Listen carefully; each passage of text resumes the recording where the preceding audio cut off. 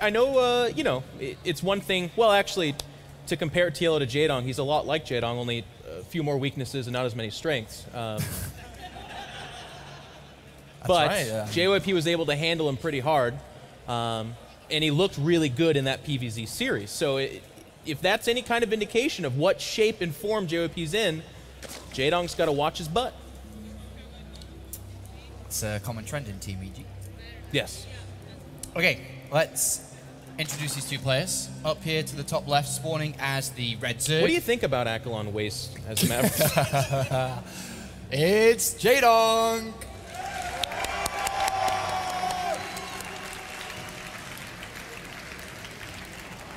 And down here, as the blue Protoss. On Akelon Waste, a great map, I really do enjoy it. It is JYP! JYP opening up with that forward pylon, presumably to be joined up here with a Forge. This is a big cannon rush map.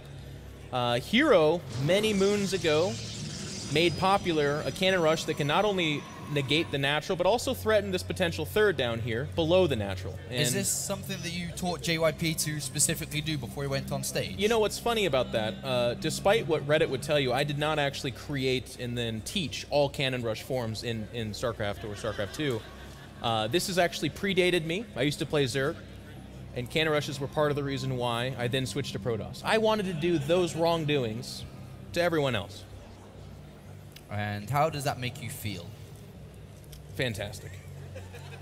And we can see it's already starting. The hatch. Oh, Jaedong, you're one step ahead of JYP. Wow. Such good scout. Such good drone. Wow. Amazing. And Jaedong doesn't throw down the hatchery there, of course, knows exactly what's going on, is not going to be tricked by this. Let's have a look how much of an investment JYP throws into this. Cannon is already building. He has no idea that drone has seen him from the high ground, by the way, if you didn't know that. And he goes, wait a minute, why is there not a hatchery being built? Why am I alone? And Jaedong's already decided to move his hatchery to a different location. And already is building the cannon back at home. He has no idea what's going on. Now this puts JYP in a weird spot because it looks like he's going to let that cannon finish, but it's not going to have high ground spotting unless he spends more money yet again. And if this probe dies right here, oh God, JYP. All right. Let's watch this. It does die. So no high ground spotting, which means a queen or, you know, eventually a spine crawler could actually single-handedly take out that cannon. And now JYP's in a really weird spot where he went he went pylon forge, pylon cannon, cannon, nexus. So this is a very delayed opening for him. It's not optimal at all. I'm not good enough to ever have the chance to do this to anybody, but I was actually watching a game not too long ago, and you did this to effort. Yeah. You must have had some kind of something wrong, you not like him or something along those lines. Well, you did it to him. You know, he's a really good player, and cannon rush is a nice way for a player to try to win a game that they otherwise probably wouldn't. Oh, okay. I'm going to have to try to do that more often. I probably have to cannon rush every single game. Yeah. But what do you do when this doesn't work? How do you feel? Well, actually, let's go back to your feelings again, Jeff. Yeah. I really want to know, how does it make you feel if this doesn't work? Well, it's rough. You're obviously pretty far behind, but of course it's always questions of how far behind, and this additional pylon, the second probe, I really feel like JYP should have looked at that and said, okay, that failed, that didn't work, and just kind of taken his losses. The nice thing about Akelon Waste is that you can be behind earlier on, but there's a really good turtley third base that you can take that's very hard for Zerg to be aggressive against, and I feel like not playing to that it's getting a little bit desperate, and Jaedong is capitalizing on this right now. I managed to speak to JYP earlier, actually, before we played TLO, and he said, yeah, you know who the winner plays? I'm like, yeah, Jaedong. And he's like, oh no, it's going to be so hard if I beat TLO. He already came into this best-of-3 series realizing that this is going to be a very difficult game for him. Yeah. Jaedong, of course, reaching multiple second places, multiple finals, should I say, actually sounds more impressive. And he really has done a great job this year. And yeah. JYP, to be honest, has not competed within the World Championship Series. Right. I don't think there's too many people out there who can say, when was the last time you saw JYP play, and what tournament was it? Not many people are going to be able to answer that this year. And he really hasn't been in the scene that much this last year. Not nearly as much. You know, he was there throughout the Pro League, had a lot of games, and came in the clutch a few times there. But Pro League was a few months ago, and since then, as you said, he hasn't been a part of WCS, so I feel like a lot of times if you're not doing well in WCS, you better be doing well in these foreigner tournaments, otherwise we just don't hear from you. You know, it's just not nearly as big of a deal. And JYP so far at DreamHack Winter has done fairly well for himself. Had a tough time against a couple of the guys in his group. See, now this... I mean, just give up on it already, actually. It's getting a little bit sad. Well, the pylon is going to get picked off by that queen. Zealot and Stalker is on the right-hand side here, going towards this third base. Maybe he can pick off a queen here. And there is an Oracle that just popped out somewhere, and that will be going over towards that third as well. And getting damage dealt already to this queen, and he's going to sacrifice these units to do that. He's going to get into the mineral line, and this could be a start of a little comeback here for JYP. Yeah, I know. Okay, just now an additional queen is queued up there, and these drones, they cannot outrun this new Oracle. I mean, the best they can do is to get off this mineral line, because as they remain there, it's just easier shooting and better energy usage for that Oracle, but it's going to get a handful of kills. Already at 5, one of which being a queen, and JYP controlling it nicely as it pulls forward here, doing a lot of damage. And there is another Oracle being built too, so it's not just a single one. There will be another attack in twice as strong once that Oracle joins up, and then a Void Ray behind it. Is JYP just going to look to light harass, kill a couple of drones, bring down Jaedong's economy, and then eventually look towards taking a third base? It seems to make the most sense so far. Yeah, we can already see him kind of chipping away at the rocks over there, and that does suggest that the roadmap you laid out there is exactly true. Even a Void Ray coming up off the Stargate. We've seen this build a few times. The second Oracle is a little bit of a difference. We haven't seen that second Oracle as many times, at least in this tournament. But as you can see here, it's getting its, I mean, it's already worth its weight in gold here, 4 or 5. It's probably going to get a good 5 or 6 drones. There's 6, yep. And it's going to back away, and it can just continue to do that. Let the shields replenish, let the energy build up here, come back, kill another 5 or 6 probes, because the DPS of a queen and a spore probe that's out of position is just not enough. DPS being damage per second. Oh, thank you, Apollo. You are so SEXY. Stands for... I have no idea. I don't either.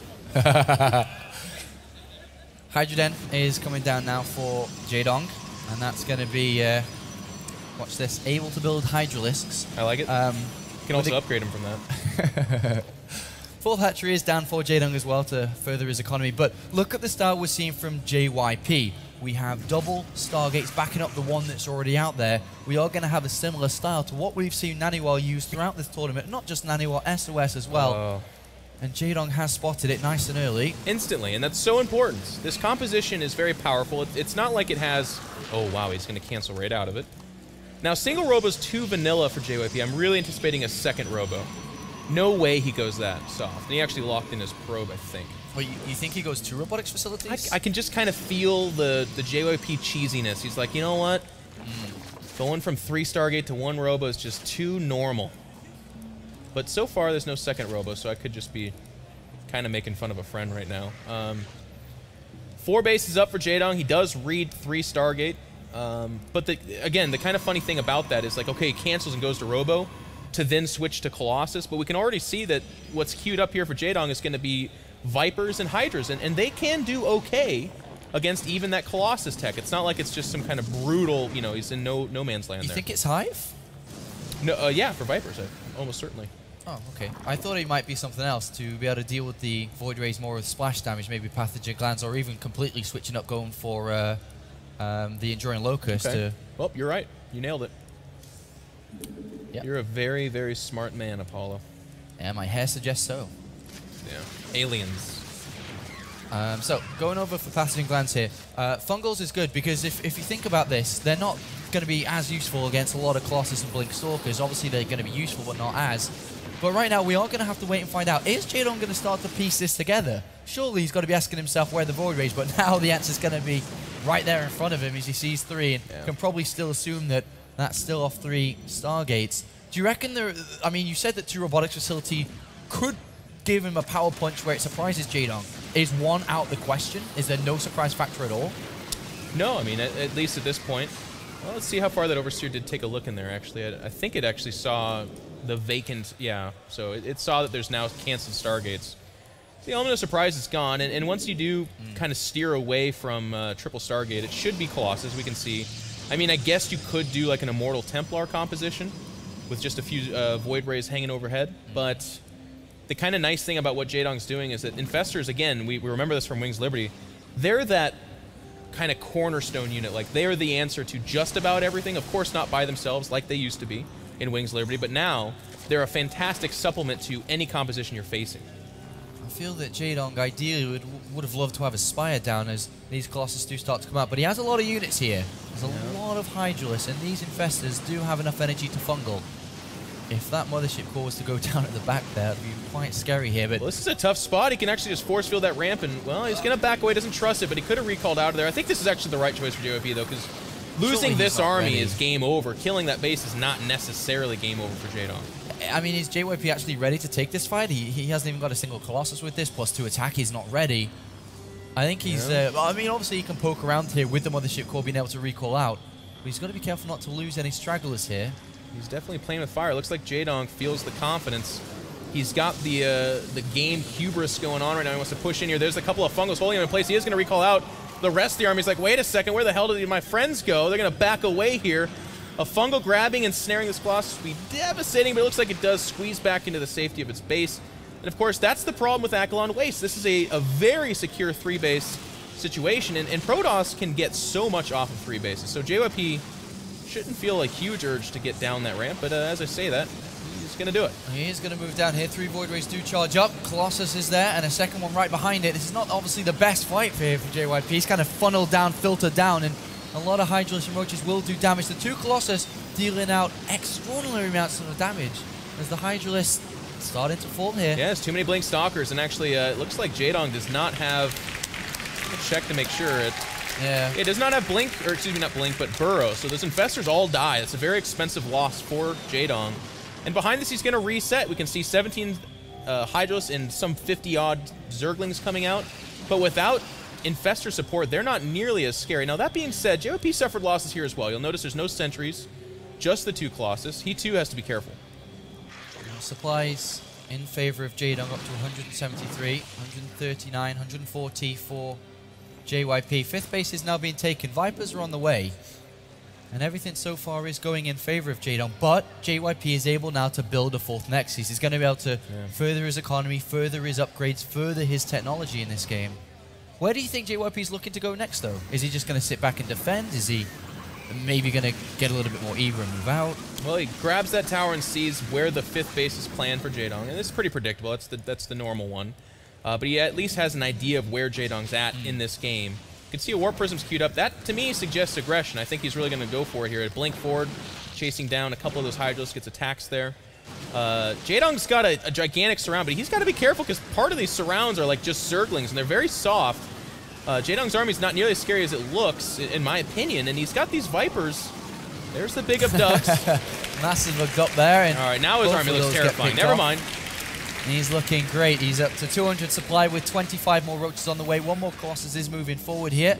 Mothership Core is taken out. And Jaedong is remaxed immediately. That 4th base, from now, has to be kept alive for JYP, which means he's going to have to defend on the low ground. And that will mean that Jaedong will take a fight. As soon as he's maxed out, he's got to get rid of supply anyway, as his further tech is going to be the greatest spy. We'll want to switch up in a little bit. And we're about to have a fight. Is JYP going to go down to defend it? Is he just going to let Jaedong kill it here? Jaedong, kind of interesting, not waiting for the Vipers to come over. They're charging up, sucking down some energy, and here they come.